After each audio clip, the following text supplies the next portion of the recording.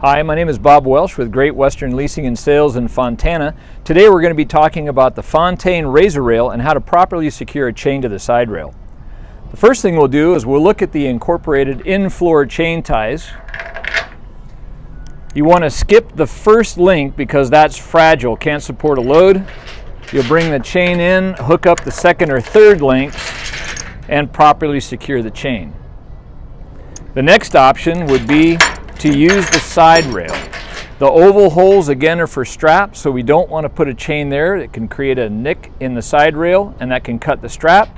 So you want to drop it through the square holes, go all the way through the bottom, bring it over and capture the bottom leg of the adjacent slot, pulling it back up, and then you can put the chain in the corners or straight across.